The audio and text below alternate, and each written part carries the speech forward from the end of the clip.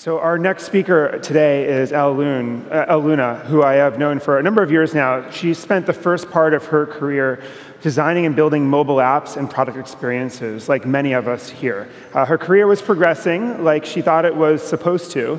That is until she started having a recurring dream about a white room.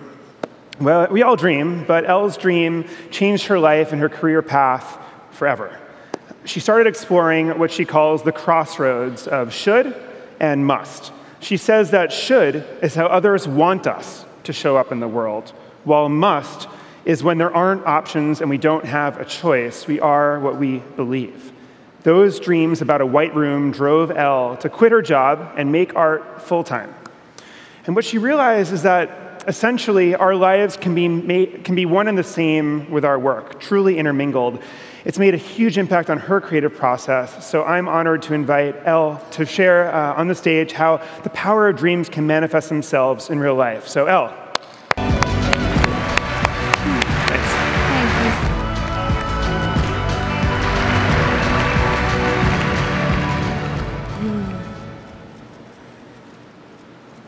It all started with a dream.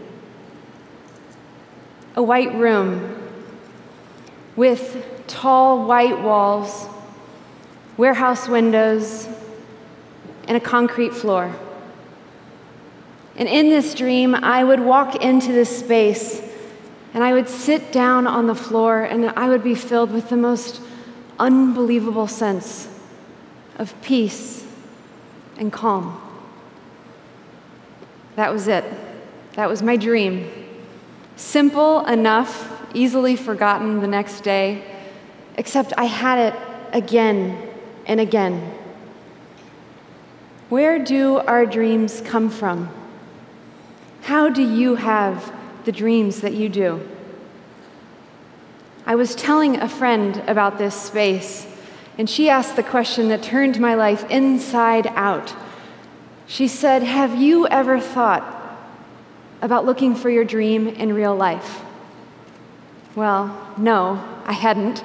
That sounded ridiculous. Except I eventually began to wonder, what if it wasn't? What if it wasn't so silly? What if there was greater intelligence behind our dreams? And so I asked the question that you ask when you get caught by such a question, which is, when you decide to look for your dreams in real life, where do you even begin? Craigslist. I had no idea what I was looking for or really what I was going to find, but wow, I had this feeling, I had this deep intuitive sense that whatever I was looking for was in some way looking for me too. Have you ever felt like this about something in your life? Felt that it was inevitable, that it just had to happen? Weeks went by, I continued my search, and one day I saw it, right there on the screen, this room that I had been dreaming about. And, you're gonna love this, there was an open house the very next day. I went to the open house, I got the apartment, and I moved in 2 weeks later. On my first day in the space, I walked in and I knowingly took my place on the concrete floor, and I awaited for the peace to arrive. Unexpectedly, I began to panic. What was this all about? What was really going on? As though suddenly awakening from my dream, I asked the room out loud, this room that had called me to it, "Why am I here?" As clear as day, as clear as anything that I know to be true. The room replied, "It's time to paint." I had made art all the time as a kid, through high school, through college, but somewhere along the way, I just got busy, and I just sort of forgot about it. The next morning, I woke up, I went to the art supply store, and I got the band back together again, and I came back, and I began working in this white room from my dreams. I began a most wild and wondrous journey of creating my dream in real life. This is my studio. This is a space that I had been craving and longing for without really even knowing it. In fact, I actually just really needed this space in my life, a blank space, a tabula rasa, as Aristotle called it. I needed this inner place of pathlessness, of nothingness, of emptiness, a place where there were no roadmaps, no case studies, no right answers. This is how my journey began. The only catch is that I had a full-time job. I was working well over 40 hours a week at a startup in San Francisco. I was the design lead at Mailbox, and we wanted to revolutionize email for the mobile phone. Around this time, I came across a biography by Ariana Huffington about Picasso and how he chose to balance his work and his life. And there's this one insight that she makes that is so phenomenal, and I want to share it with you today. She says, the more I discovered about Picasso's life and the more I delved into his work, the more the two converged. It's not what an artist does that counts, but what he is, Picasso said. But Picasso's work was so thoroughly autobiographical that what he did was what he was. I read those sentences over and over again, and they led me to a question. What if who we are and what we do are one and the same? What if we no longer go to work or create the work, but instead become the work? Back at the startup, it was early on a Tuesday when we shared our app with the world, and our launch was an unmitigated success. I remember looking around that room thinking, wow, this is one of the highlights of my life. But in the back of my mind, the questions lingered. I needed this tabula rasa undeniably, inexplicably. I needed this space, this retreat at this point in my life where I could hear myself think, where I could step away from all of the voices of other people telling me how I should live my life. And this is when the crossroads between should and must appeared very clearly. Two paths, both equally appealing, but they were different. And I had to choose. Should is how other people want us to show up in the world. It's all of the expectations and expectations and obligations that others layer upon us. When we choose should, we can feel it in our bodies. Our muscles begin to contract. Our bodies begin to constrict. And the part that's really hard is when culture says that we should do something, but we know it's really wrong for us. When we choose should, we are choosing to live our life for someone or something other than ourselves. Must is different. Must is who you are, what you believe, what you know to be true when you are alone with your truest, most authentic self. It's your passions, your urges, your deepest held longings. It's that which for you is undeniable, inexplicable. And choosing must is the greatest thing we can do with our lives. What I knew I needed in my life was not only a literal rest, because I was exhausted, but I also wanted a restful mind, free from all of this business of life, free from all of the hecticness and the goal-orientedness that comes along with meetings, and all of the trappings of the corporate world, which I adored, but I realized was causing a lot of trappings for me in my life. I took a look at my finances, and I saw that I could buy myself a little bit of time, and I decided to give it a go. I put in my 2 weeks' notice, and I quit. What I have learned since that day is that we all arrive at this crossroads over and over again throughout our lives. And every day, every time we make a decision, we get to choose should or must. Must sounds great, but if it's so great, why don't we choose it all the time, right? Well, I was thinking about this question and a whole host of others as I was working for some time in the White Room from my dreams, and I eventually decided to collect all of these questions together into an essay. Now, probably like so many of you, I share things online every day, all of the time, and the spirit of this was the same, except something about this post was very different.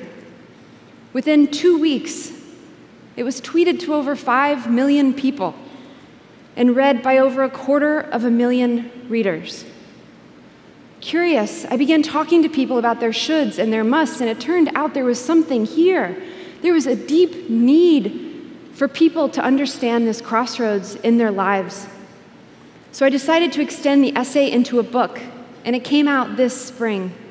As a part of launching the book, I got to travel around. I had the opportunity to meet with people and to hear their stories in all corners of the United States, people of all ages.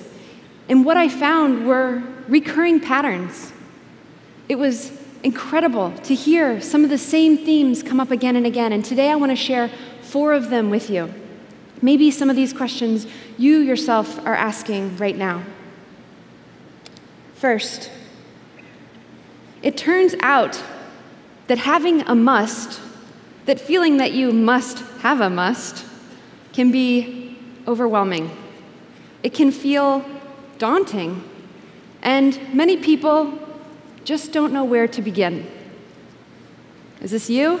Is this resonating? If so, you're not alone, and I have an idea for you. Call your mom.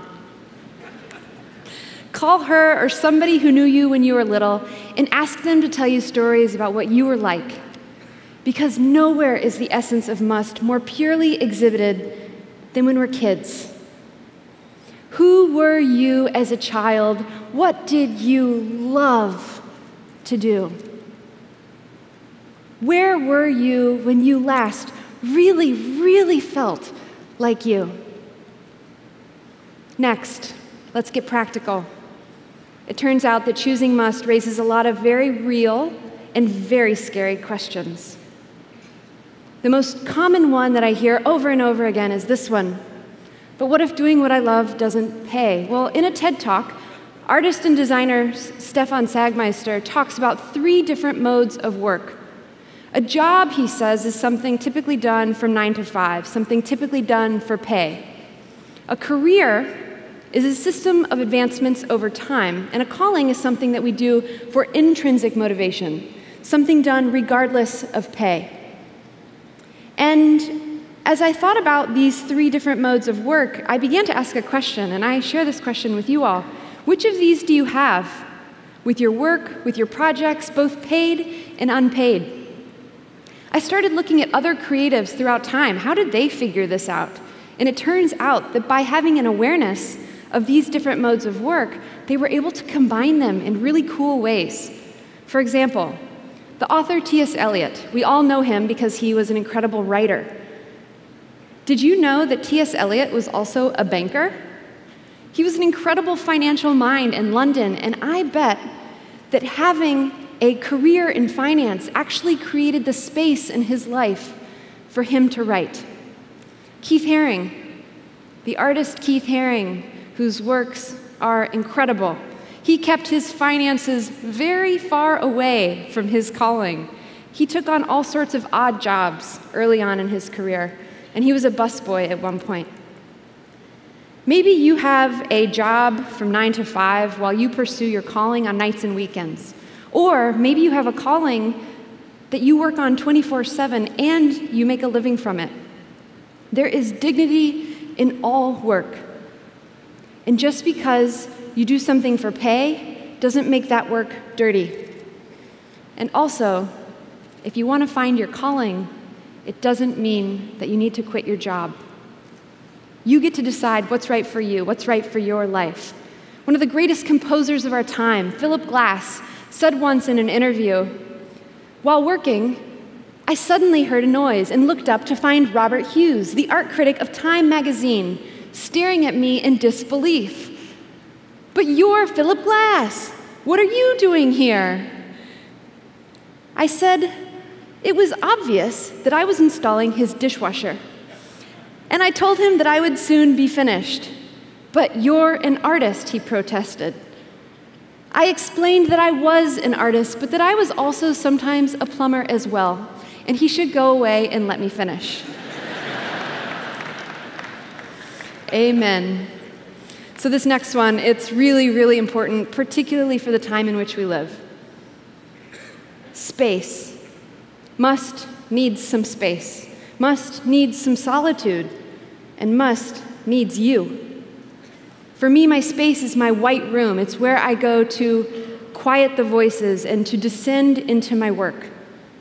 Where is your space for must in your everyday life? Is it a park bench? Is it a spot at the public library? Is it a block of time on your calendar that's just for you?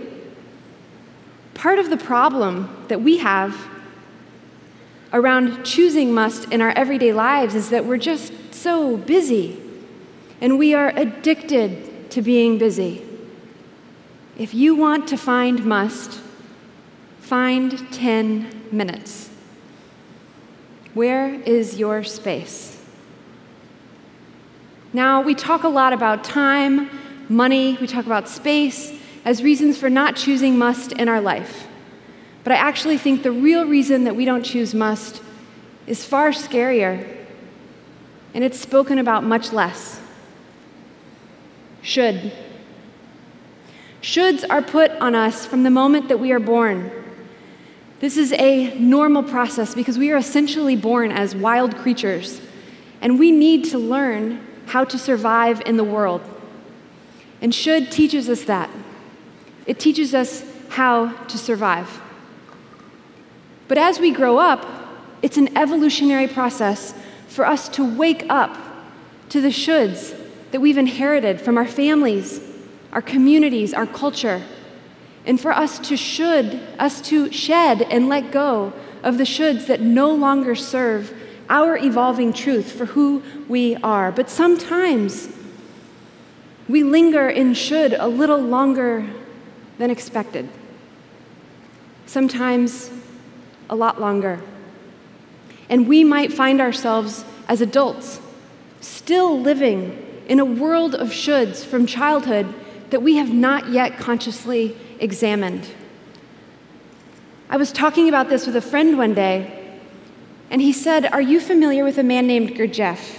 He was a spiritual teacher around the turn of the century, and one day he posed a question to his students. He said, "If you want to be free from prison, if you want to escape, what is the first thing that you need to know?"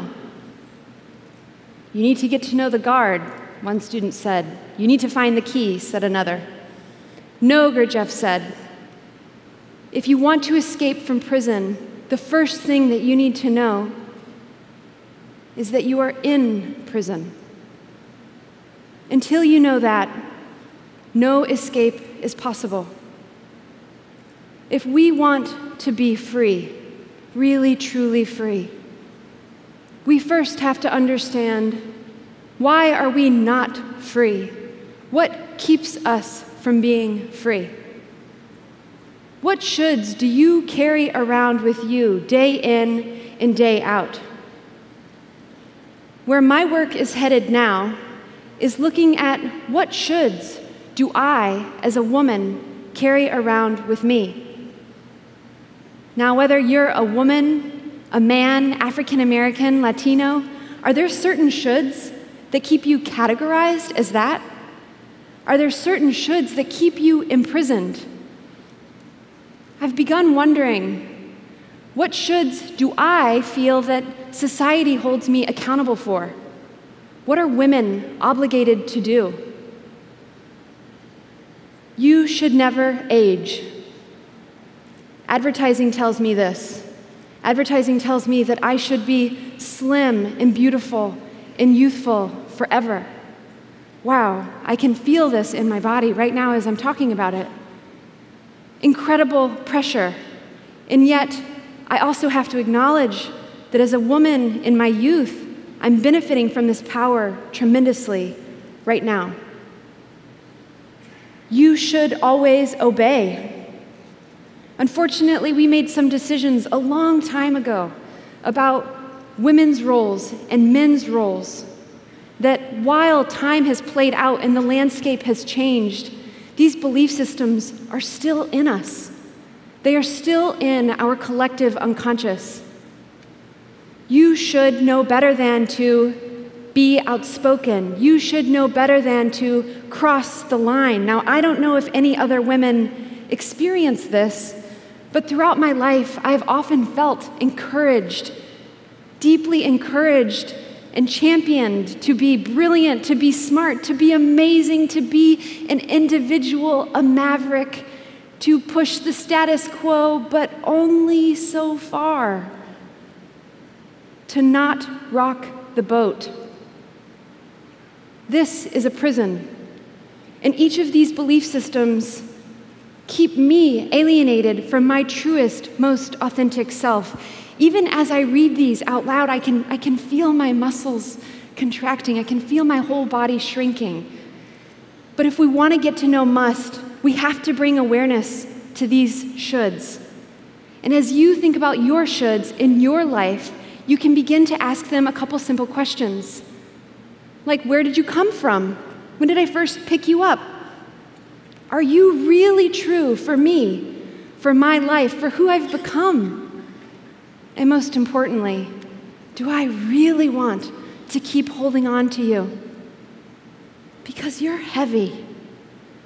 And I have to carry you around with me day in and day out into every meeting, every friendship, every relationship. And maybe I decide to kindly set you down now. Maybe it is long past its due. And this is an incredibly empowering moment. Because should is the prison guard to must. And just as we get to know our prison, each one of us, we have the opportunity in our lifetime to set ourselves free. Free. Really, truly, deeply free. I think this is what Janis Joplin meant when she sang, "Freedom is just another word for nothing left to lose." Anybody can do this. I can. You can. The person to your left, the person to your right. But we need your uniqueness. We need you to show up uniquely. We need you now, perhaps more than ever, to step into the fullness of your gifts, to step into the fullness of your must and what you have to offer in this lifetime. There is no such thing as competition. Everybody gets to come. And there are some moments when I imagine everybody manifesting the fullness of their gifts. It just brings me to my knees. Imagine that world. And we can create it. Why not create it today? Why not create it now? If you want to choose must, you can. And you can do it today. And here's how. Just do one thing. Just take one step towards that which you must do. In that spirit, I'd love to invite you to open up the envelopes that you received in your welcome bag, if you have them. And inside, you will find a series of cards with prompts on them. If you don't have the envelope, look at a neighbor. Maybe they have one, and they can share. Now, on these cards, there are a bunch of different prompts, and they're spread all throughout this enormous room as the lights come up. Wow, so cool. And what I invite you to do, using any tool you like with words or images, is for a moment to respond to this prompt very quickly. What do you feel called to capture on this card? I'd like for you to take maybe 60 seconds, and if you don't have your card, that's okay, because what we're going to do is after we end this session, please pass your cards to the aisle, and the ushers will grab them and take them outside, and then we're going to hang all of them up on a wall right before you go into lunch. So please take 60 seconds before I conclude and capture your thoughts on the card.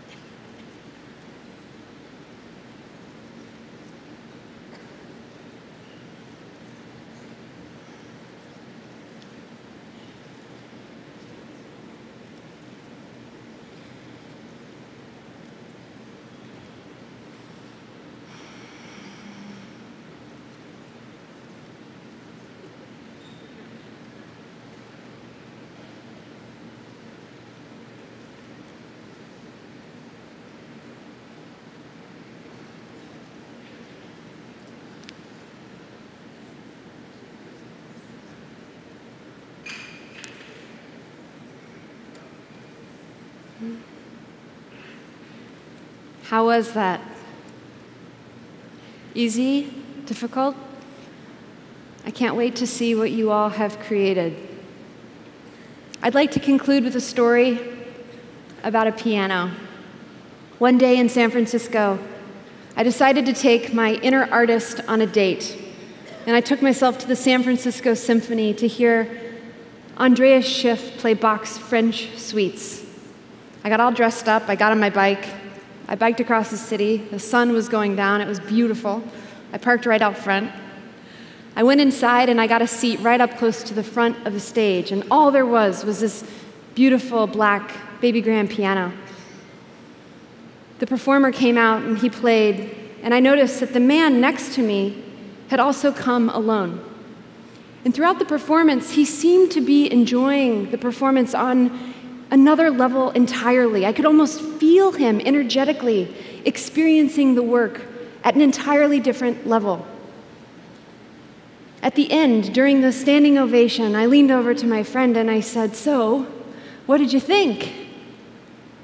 "Wow," he said, "I have downloaded his performances for years, and I have watched so many of his performances and listened to his music.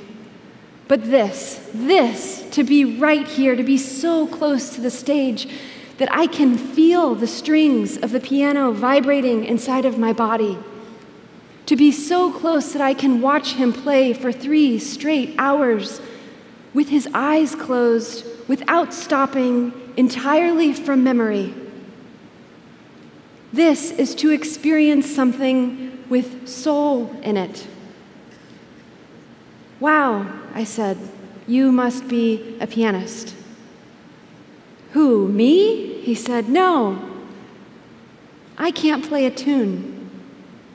But you know, I often have a dream where I can." Thank you.